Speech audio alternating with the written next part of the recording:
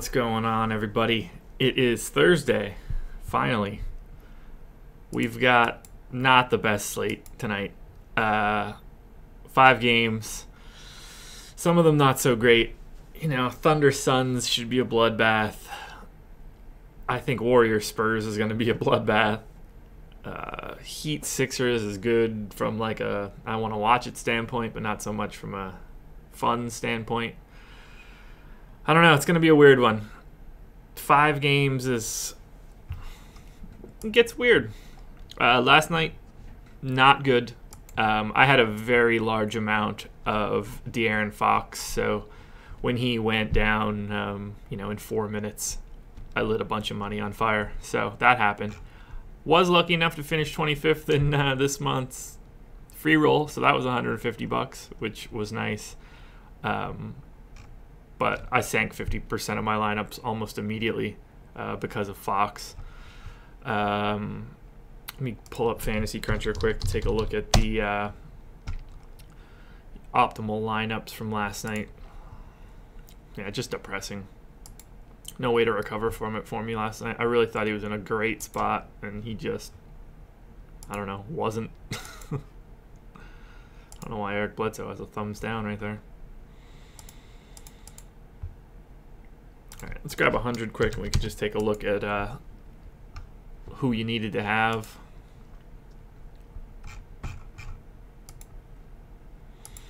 I don't know why that's on random or anything, so let's try that again. There we go. Yeah, just a bummer. Kyle Lowry, I'm not happy with him right now. Laid that egg the night before. Got a little nervous. Went absolutely ham last night. Just day late, or day early in this case. Very, very frustrating. So obviously you wanted to have a ton of Lowry if you could. He's not someone that I targeted. My main point guards last night were Lonzo, Fox, God, I'm having a hard time remembering. Rondo, and then I had an okay amount of Augustine. So, Lowry put up 7.4x, which is monstrous. I didn't want any part of Bledsoe, so I was happy about that. But, Lonzo was fine. Obviously, Fox only played 5 minutes, so that's a crater. Augustine was, so not the best night at point guard. If you had Lowry, Dunn, Frank Mason, or Rubio, you were probably pretty happy. Not only did Lowry go off, but DeRozan went off.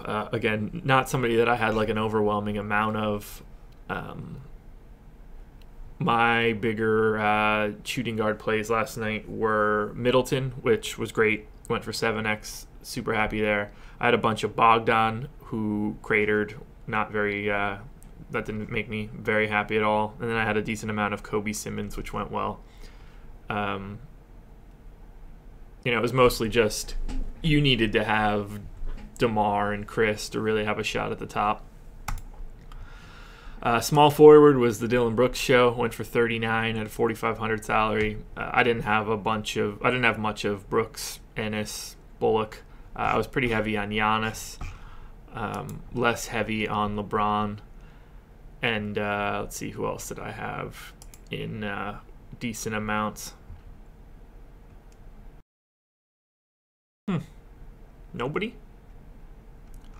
Who was the value play?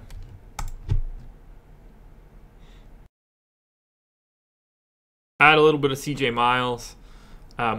Jonathan Simmons. So I was relatively high on Jonathan Simmons, which was great, but it really didn't matter much. Giannis underperformed, 3.7x. I'd have been better off taking LeBron. Power forward, I had a bundle of Kuzma. I did not have a bundle of Aaron Gordon or Blake. I had a pretty decent amount of Larry Nance. But power forward for me, I tried to get a decent amount of AD. Doesn't help that he only played 23 minutes and got hurt. Classic AD. So that was kind of crummy. I actually like John Henson a lot as the news came out, and once we knew that Zeller was out, but ultimately he got 19 minutes. He was in some pretty heavy foul trouble, so that kind of sucked. And then finally at center, I had a bunch of Drummond, Brook Lopez, and Vooch. Drummond was passable.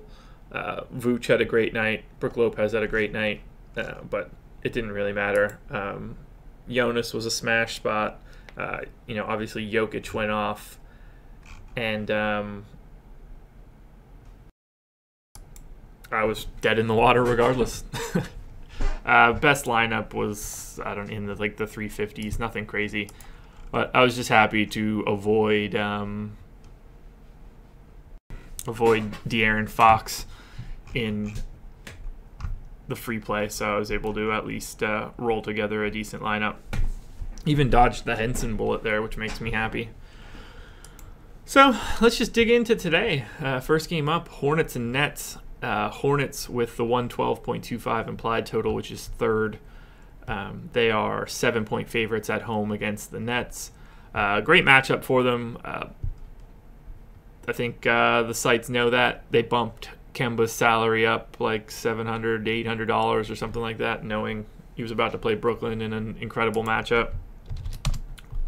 So just looking at it, Kemba's got the number one matchup, or point guard for Charlotte has the number one matchup.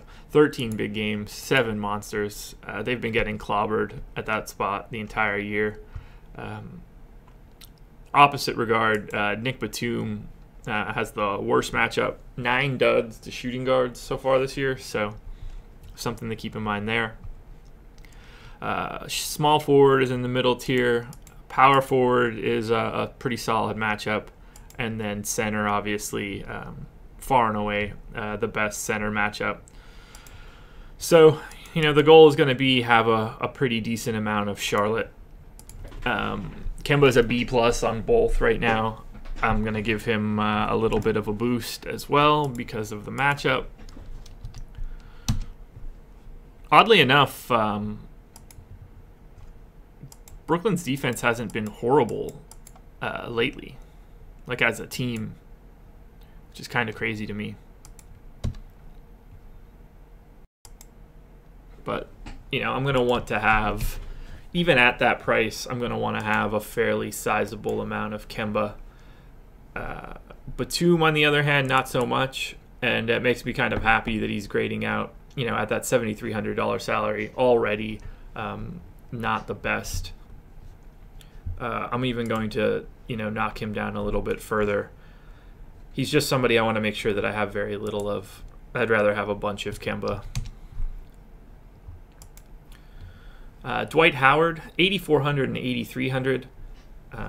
He certainly needs a little bit of a boost. Went for 46 fantasy points 2 nights ago, which was interesting to see on Embiid after having a couple rough nights of low minutes. He should fill the stat sheet in whatever minutes he's on the court tonight.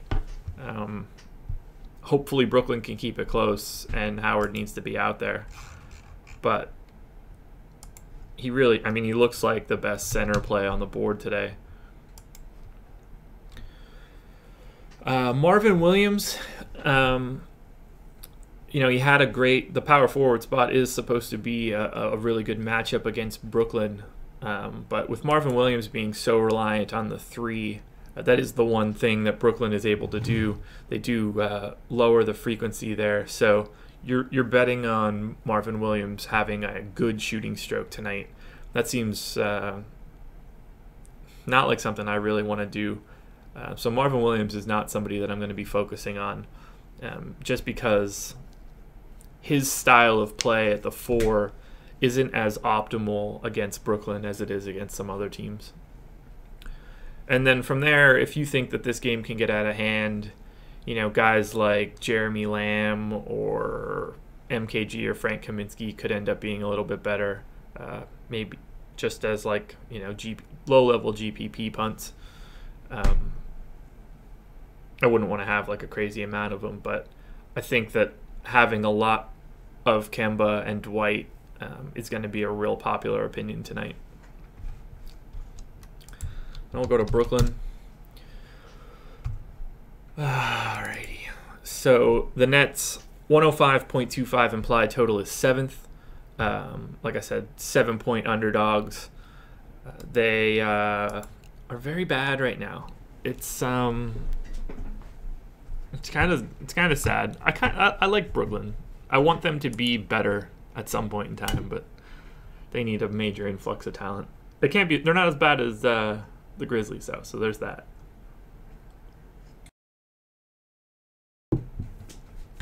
So first up is Allen Crabbe. C and C+. You're going to see a pretty normal spread here of grades for the Nets, and that's about how I feel for them. I understand why most of these guys would be worked into some lineups, but to focus on any of them seems a little rich. But let's check out the matchup first. So middle of the pack for point guard. Shooting guard near the bottom.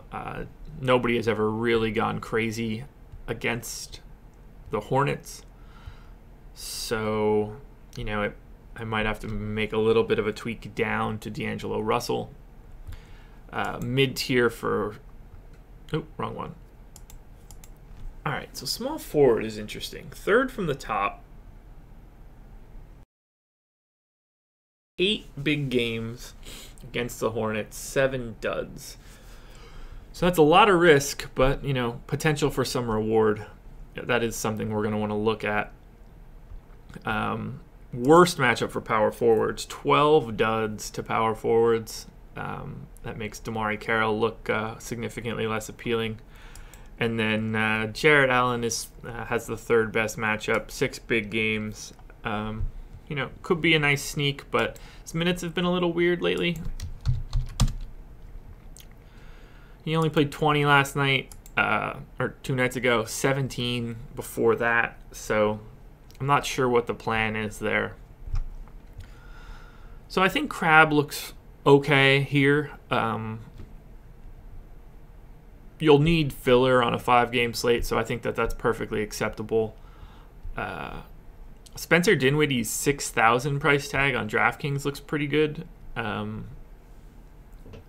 The guys that I do want to bump down, wow, D'Angelo Russell's price on FanDuel and DraftKings is weird, but I want to knock him down a little bit. I just don't necessarily trust him for tonight.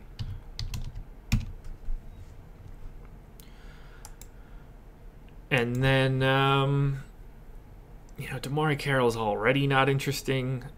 Rondé Hollis Jefferson, that's about as... I think all of these grades look pretty good. I'll have low-level ownership on most of the guys that get run for the Nets. But it's hard to say that I would be confident for any of these guys. There's not any weird quirks for the Hornets where they foul a bunch of dudes, because they don't do that. They're an incredible defensive rebounding team. Their shot profile is all relatively normal. So I don't see anything that stands out there. Now for Miami, the Heat are hosting the Sixers. They have a 103.75 implied total. They are 1-point underdogs at home. This is a tough matchup from a fantasy perspective. Both teams really, really solid on defense. So it's going to be... points will be at a premium here. So point guard is, slightly below average for... Or wait, I'm starting with the Heat, right? Yeah. Worst matchup for point guards, 10 duds. I'm going to knock Dragic down right now just because of that, so I don't forget.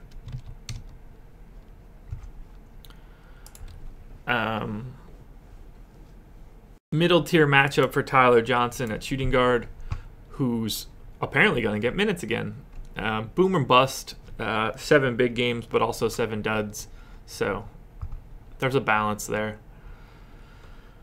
Lower tier matchup for small forward. No one's really gone nuts against Philly at that point. Just a bunch of duds.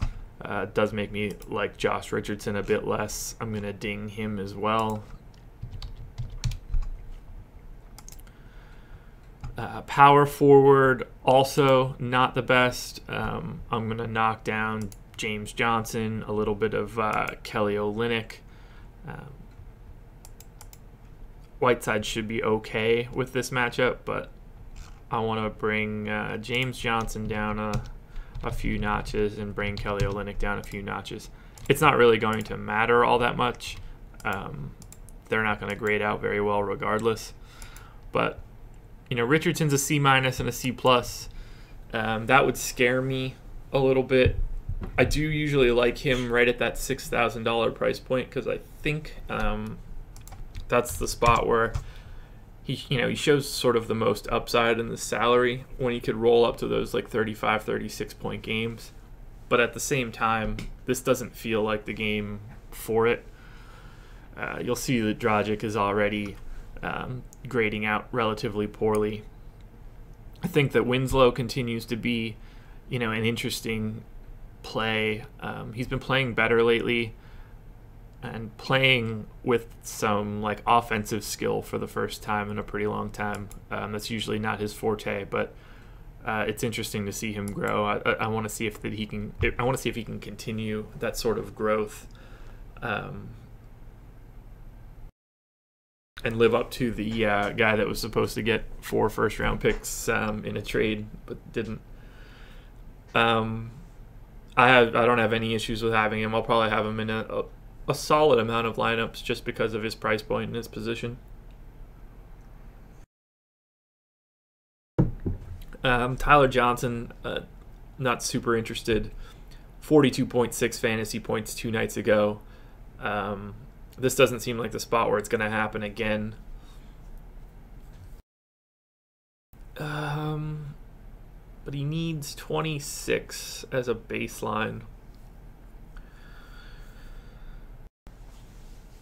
Would it shock me? Yeah, probably. I'm going to stick with that. Whiteside, though. 7,000 on FanDuel at center.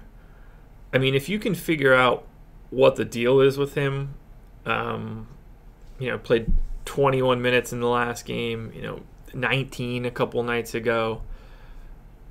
When he gets the run, he's filling up the stat sheet. You would think he would get some run here, and it'll be a much better spot for him because he's going to have to deal with Embiid, and I'm not really sure what their plan would be otherwise. It's certainly not going to be Kelly Olynyk. Embiid will. Oh my God, they'd probably have to call the police. It would be really ugly. So you would think that they would want to have Whiteside's body out there. If it's not going to be him, it almost has to be James Johnson, but he got 14 minutes in the last game. His minutes are yo-yoing everywhere between 16 and 30, so it's been a little tricky figuring out the Heat rotations, but I'll likely have a good bit of Whiteside. I think that price is too good to pass up for a guy that has, put up 57.8 fantasy points a couple nights ago, 48 at the end of February. This guy's got crazy upside in his game, and for GPPs, that's where you want to be. If he's going to be underpriced, I'll take the risk on the minutes. Anticipating Wayne Ellington to be back, that sort of just makes him and Dwayne Wade not as interesting. If we get any news to the contrary, I don't see Olynyk or James Johnson as particularly viable directly. You kind of got to treat them as a package deal, have a balanced amount of both, unless we hear something about, who's starting or, that somebody's supposed to get additional run. But again, this isn't that game that I would want to force. Now for Philly. Mid-tier for point guard. Slightly above average for Redick, but nothing crazy. Middle of the tier for Covington. Slightly below average for Saric. Mid-tier for Embiid. It's basically just balanced. There's nothing great. There's nothing bad. It's just a tough game. The one exciting part of this could be Embiid in that he does shoot a ton of free throws, and the Heat aren't the best at keeping people off of the line. I remember talking about that previously. What happened the last time that they played?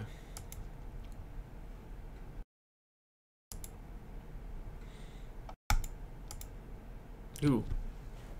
8 dongs twice. They played 3 times in February? Jesus, schedule makers, come on. They played twice last year in February. Do the Sixers and Heat only play in February?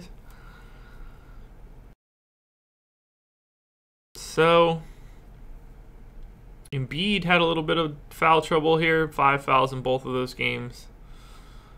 0 for 4 from 3 in the first game is interesting to me.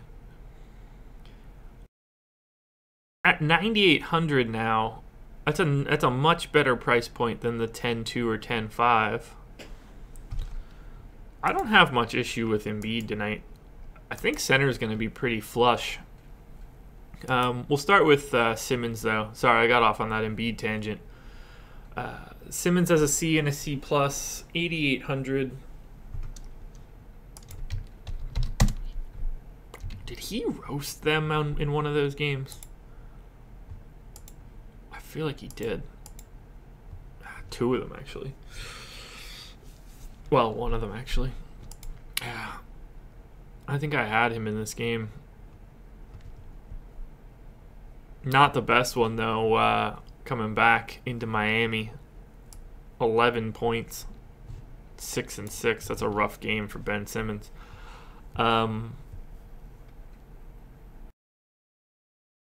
Yeah, he's not somebody I'm going to want a ton of. 8,800 is a pretty lofty price point, and you're going to need him to really turn it up to get above value there. So Ben Simmons isn't really for me. Covington I can see popping in to some lineups at small forward, but it is nice to see him playing a little bit better, coming off the 40-point game. He had 33 a couple nights ago. He had been underperforming for so long. I'm hoping he's starting to get some health back. Nothing wild there. I think Embiid is the only guy tonight in this game or for Philly at least, that I would be pretty interested in. 9,800 on FanDuel, 9,500 on DK.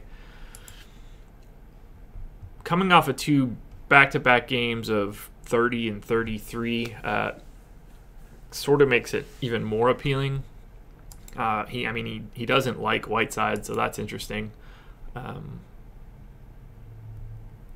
So far, Dwight looks good.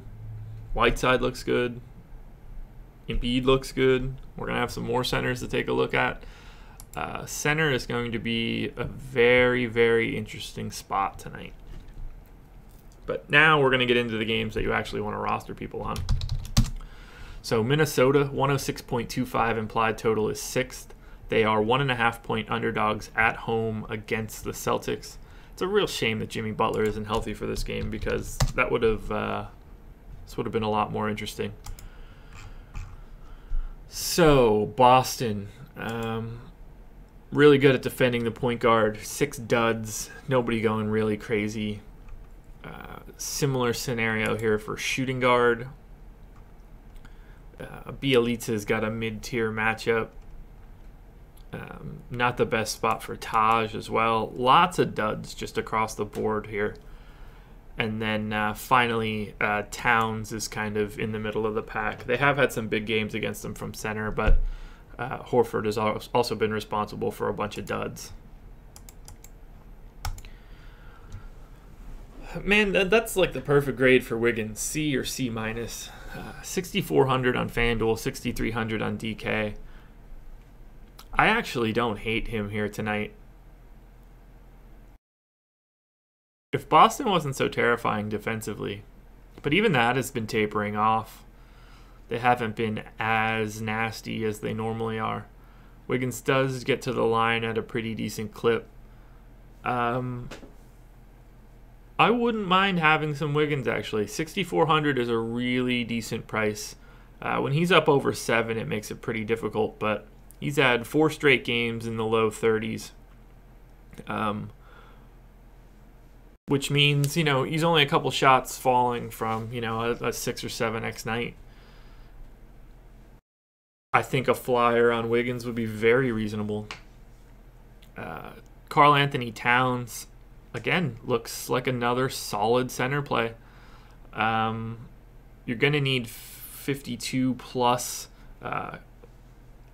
Came off a 71 on March 1st. He's had 6 days off. Been a crazy amount of rest.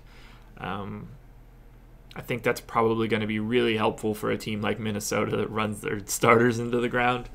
So, yeah, this could be an interesting game that might be a little underrepresented just because of, Boston's reputation for defense. But I wouldn't have a lot of issues having, any of those top 6 guys really. Minimal amounts of Jamal Crawford, sure. But Wiggins, I think, is in an okay spot. Towns is in an okay spot. Gibson, Teague, Bielitsa. I don't have a ton of issue having a bunch of Minnesota here. I think that not having played since March 2nd is going to be really beneficial to them. I think it'll be easier to go somewhere other than Towns just because of all of the value that's out there at center tonight.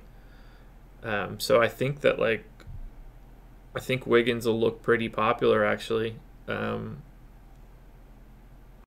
Taj been lately? 56 and 55, so that's 28 as a baseline. One big 38-point game of 44. Yeah, so I wouldn't necessarily have a problem with Taj either. I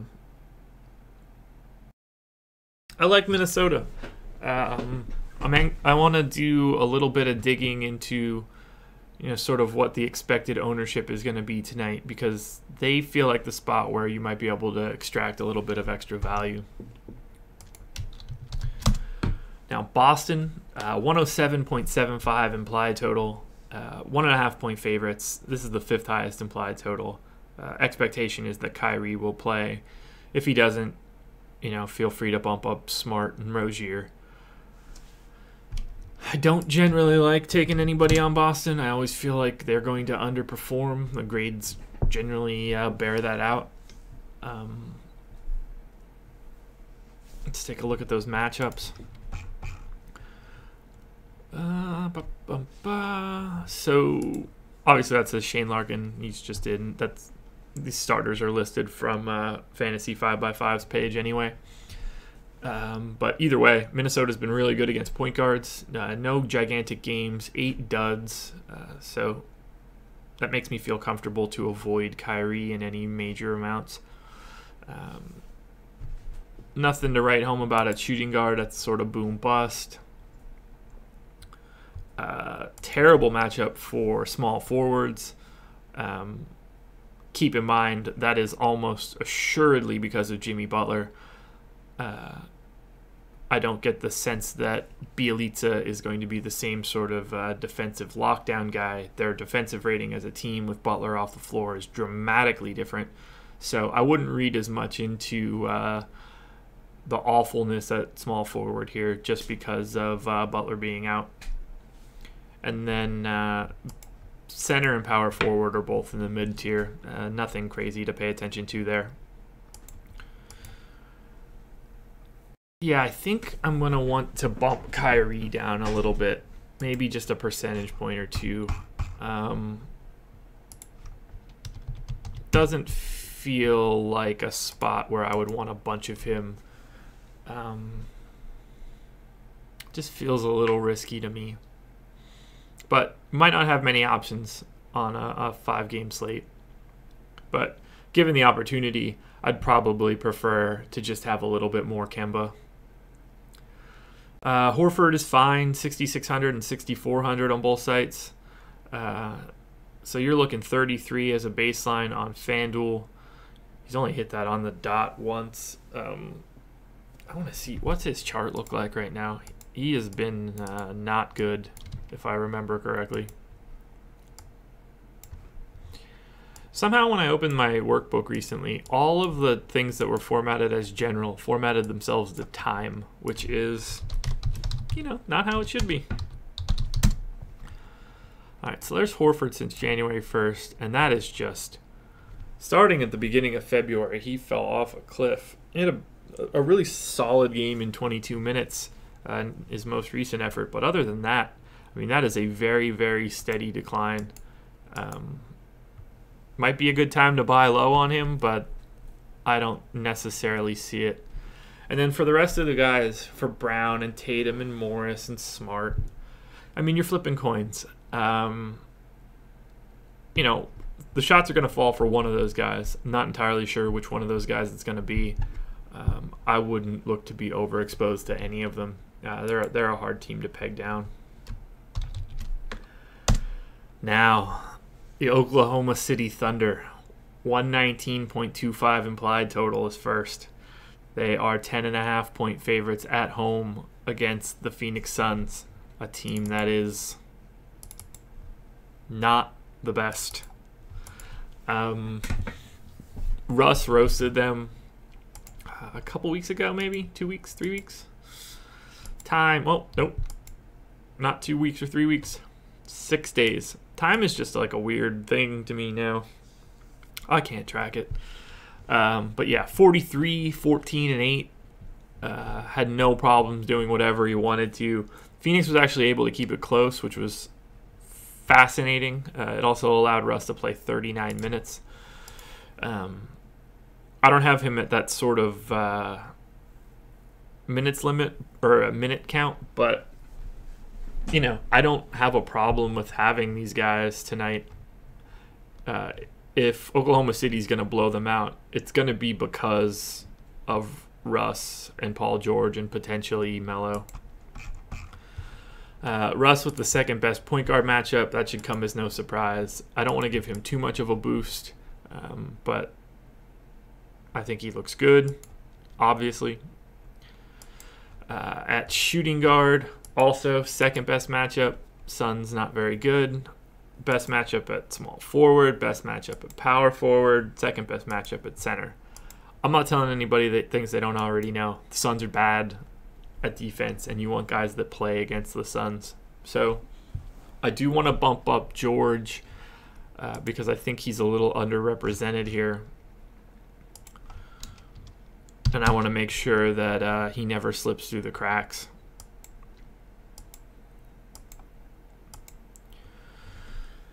But yeah, I anticipate having a decent amount of Paul George, a decent amount of Russell Westbrook. Steven Adams, I think, looks great.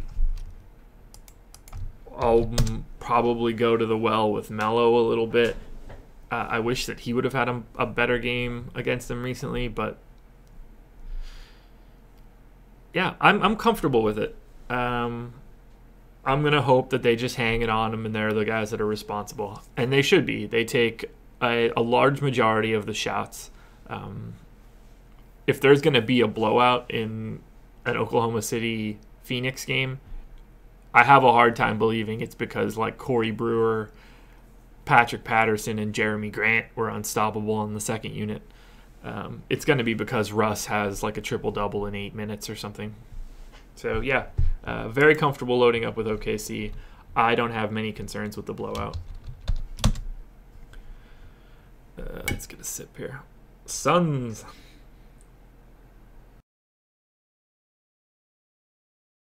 $108.75 implied total is fourth. Oklahoma City's defense has been tapering off from a fantasy perspective, so it's something to keep in mind. At point guard, it's a mid-tier matchup, but Devin Booker with the best matchup for shooting guards. 9 big games and 5 monsters. Makes me like him a lot tonight. Dude is not afraid to shoot. Near the bottom, though, for TJ Warren, it's been tough sledding for him. Or not for him, but for small forwards. And then Dragan Bender could potentially have some upside. 7 big games and 2 monsters. At his low price, he's obviously a GPP play. And then finally, Tyson Chandler or Alex Len or whoever you want to call the center has the worst spot in the day.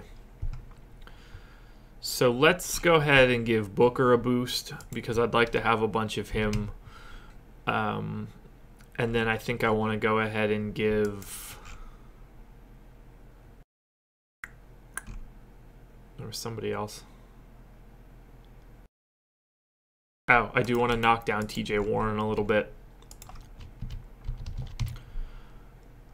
A little bit more. That's fine. Bender, 3,900. You know, I'll give him a slight nudge. Yeah, I'm okay with those numbers now. Oh, God, I'm tired. My wife got a phone call at 3 o'clock in the morning, randomly. Like, you know, not anybody we knew. Ringer was on, so I've been awake for a hot minute. I'm exhausted. I would temper my expectations on TJ Warren, but there's definitely upside in his price. 6,500 is appealing. I think it's a tough matchup, but sometimes price wins out. This is a guy that can get up into the 40s, and at 6,500, and a guy that is going to shoot the ball. Sometimes it just goes in. But Booker, at 8,200 on FanDuel, the $8,900 price tag on DraftKings is a little prohibitive. You'll still have him on a 5-game slate for sure, but he's in an exceptional spot here. I have no issues running out like overwhelming amounts of Devin Booker.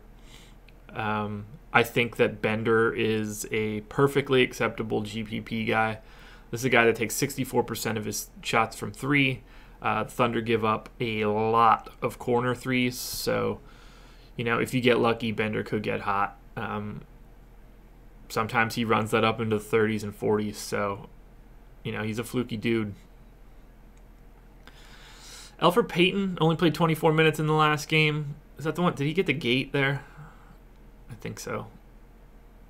But he's been playing really well for the Suns. I'm anxious to see where that goes for them, and you know, if they bring him back, at what number they bring him back at. I don't have any real problems with him at 7,300.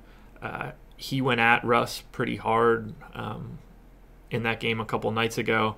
I wouldn't change a thing about that expectation. I no issues with having a bunch of Payton, and I think that Payton and Booker go pretty well together. So I wouldn't have any problem having stacks of those guys. And then Josh Jackson is perfectly fine as filler at small forward. It's sort of like TJ Warren, but lighter just because of the price. There's a lot of risk in Josh Jackson. You can certainly get those 11 and 13 point nights, but he can also roll it up into the 36s, 38s, and 50s, and all of that would be big time value. So, you know, buyer beware on him, but at 5,300 and his style, he's got a lot of upside in a GPP. Cash, I'd be terrified. Last game on the night, Warriors and Spurs. This one's just a bummer because you want this game to be better, but 116.5 implied total is second for the Warriors. 11.5 point underdogs. I mean, the Spurs are just... They're not the Spurs right now. Obviously, no Kawhi. Pau Gasol is doubtful right now, so you know there's going to be a steady diet of Bertans, or I don't even know if Joffrey Laverne can be on the floor. He's just that bad defensively. So we're going to have, you know, a decent chunk of Draymond, Clay, Durant, and Curry. We'll look at the matchups. Curry with a pretty good one, third best matchup for point guards. Clay is a little bit trickier. Well, they have had a bunch of big games, a lot of duds at shooting guard. So it doesn't necessarily feel like a Clay night. Not really the best spot for Durant either, but it wouldn't shock me if he had a big game here, just because of the gravity of it all. But I think I prefer Curry a little bit more. Nothing to write home about for Draymond. That's a pretty average setup, and then I don't really want any centers that aren't Draymond. I do want to give Curry just the slightest boost. So yeah, if we look at this here, Draymond under 8,000 is always appealing. I think a B- is a decent price, or a decent grade for him right now. I think that Draymond is really, really safe from a cash perspective tonight. Clay is the one guy that I don't have a ton of interest in. And the grades are sort of bearing out exactly how I feel, at least on the FanDuel side. I like Curry the most, then Draymond, then Durant, then Clay. And that delineation is perfectly set up right now. I think Curry's in line for another big night. Went for 56 2 nights ago. I think that he's going to keep that going in this Spurs matchup. And finally, the Spurs, 11.5 point underdogs in Golden State. Total is 8th, and again, they're likely to not have Pau Gasol. Nothing wild at point guard. You know, it's right around average. Same for shooting guard. Kyle Anderson in a pretty good spot at small forward. It's just been a lot of either big or small. So, 6 duds it's good for the night, but it is a little scary. But 9 big games and 4 monsters. I like the idea of that. Aldridge is mid-tier, and then what would be Pau is also mid-tier. So nothing crazy for Aldridge one way or the other, whether he's playing power forward or center. He does grade out pretty well. 8,200 on FanDuel is a nice price. 7,700 on DK. He should be getting some extra touches with Gasol out, so he hasn't been the best lately, but he has gotten a couple days rest, so I don't necessarily mind having some Aldridge. There's not much else to like in this game. I'm a little scared of Murray here. I'll have him, but I'm just worried that there's not enough creation on the Spurs side to really break down Golden State. And I would expect Golden State to get up for this game defensively. So, and that's why you see an 11.5 point line. I could see using Kyle Anderson as some filler and some Patty Mills as like a big time GPP play. But, like Bertans and Joffrey, even Rudy Gay, those aren't guys that I'm really interested in. The Spurs are just in a bad way. So that's it. It's a relatively tiny slate. You can see the minutes. Yeah, there it is. Coming up as time. So annoying.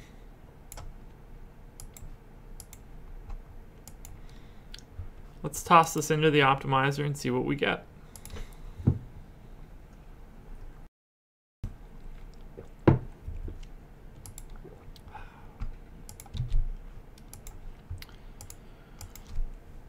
I'll probably go live tonight, depending on what news comes out throughout the day. So pay attention to Twitter, and I'll let everybody know. It's not really the sexiest night to go live. I don't want to. I should have just gone live yesterday. I didn't really pay attention to the upcoming schedule. But if we're gonna have, it's possible we don't really get news on those 8 o'clock games before lock, and it's gonna make for a relatively boring show. So maybe I'll do like a half hour instead of the normal hour. We'll see. I do have to rush home and pick up the dogs today. The wife has a haircut appointment, so we'll see. I'll be in touch. Let's bump that rando up to 10. Let her rip. Yeah, a lot of Suns. That doesn't shock me. A lot of Kemba. So I would want to start right off the bat. Kemba, Devin Booker.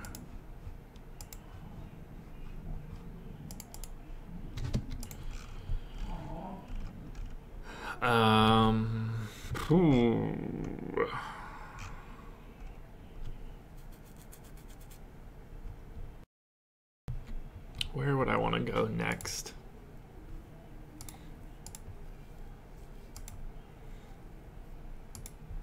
Honestly, I think I might want to go Wiggins just to get a piece of that game. That takes me down to 7 lineups. Probably don't want that Cody Zeller lineup, so I can ignore that one pretty easily.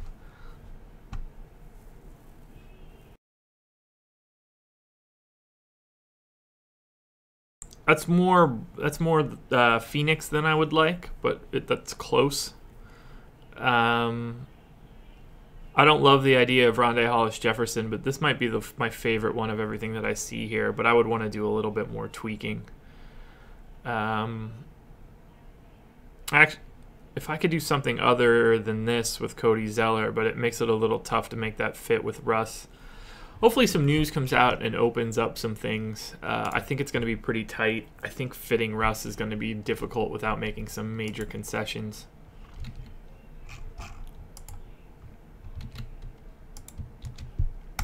And finally, we'll look at DraftKings.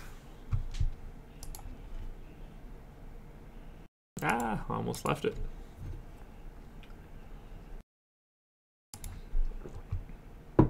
Bump up the rando. And go. There we go. Okay. Yeah, so that's a really good way to tell how balanced everything needs to be. If you just let it rip now on my projections, the highest exposure we have on anybody is 50%. That means that it's hard to fit anybody in. Nobody just standing out like crazy on DraftKings. It means you're going to need a lot of options. So I would want to start with Kemba. With that much Bender, I'm willing to go there and call him like my GPP guy. Makes me think that Winslow looks okay here.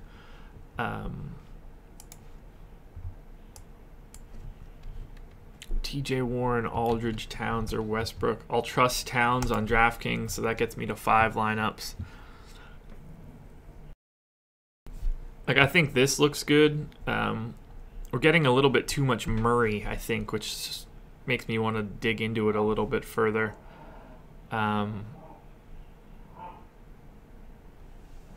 This is probably too much Minnesota, but I think it looks like a nice GPP lineup. But really, it's tough. There's way too much balance. I ran 100 lineups. You know, that's 1, 2, 3, 4, 5, 6 guys at 24% or higher at point guard. Josh Richardson's kind of breaking the mold here on DK, but, you know, relatively smooth ownership at shooting guard. 53, 41, 33, 33, 31, normal. 42, 41, 39, 37, 33. All of these guys are just, everybody's just bunched together and bunched together. It's going to be hard to fit in high salary guys because there's not enough offset at the bottom. So keep an eye on news. It's going to be really important for tonight. 5 games, every little bit of value helps. That's all I've got tonight, or today, this morning, whatever. So like it, subscribe. You guys know the drill. Follow me on Twitter. I'll have updates throughout the day. If you have any questions, feel free to hit me up here on the comments on my Twitter feed or on Reddit. And if you projections are always out there on my website, so you know, go there, grab them, use them. But best of luck tonight. Let's go get it. Have a good one.